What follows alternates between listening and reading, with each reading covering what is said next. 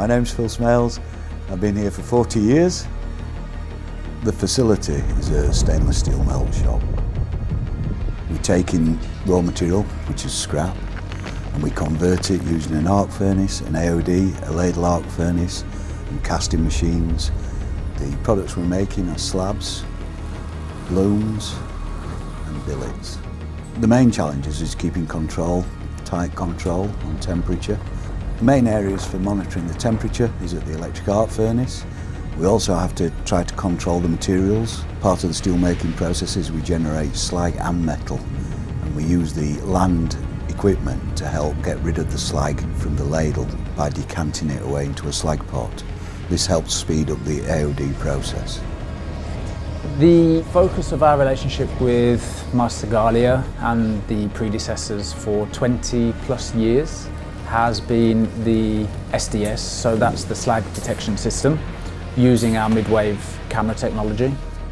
Since seeing the abilities of the SDS camera at the electric arc furnace, we've resurrected an idea we had of using the SDS camera at the AOD vessel.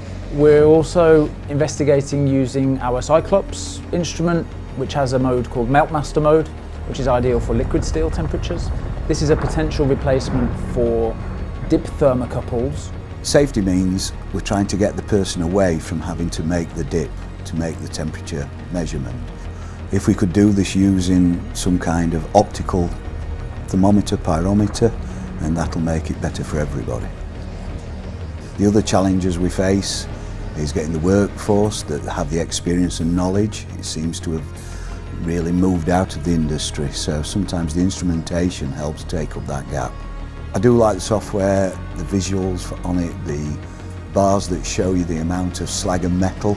They're very easy to read, easy to see.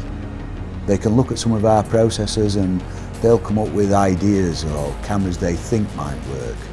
We also have great potential for the LWIR camera for ladle monitoring, the NIR2K for tundish measurements and liquid steel measurements. And I think it's this collaboration of talking and communicating that's really helped in the last year or two, and it's really driven things forward. And we feel like we're part of a digital ecosystem which helps with the operational efficiency of the plant, and we're proud to be a part of that.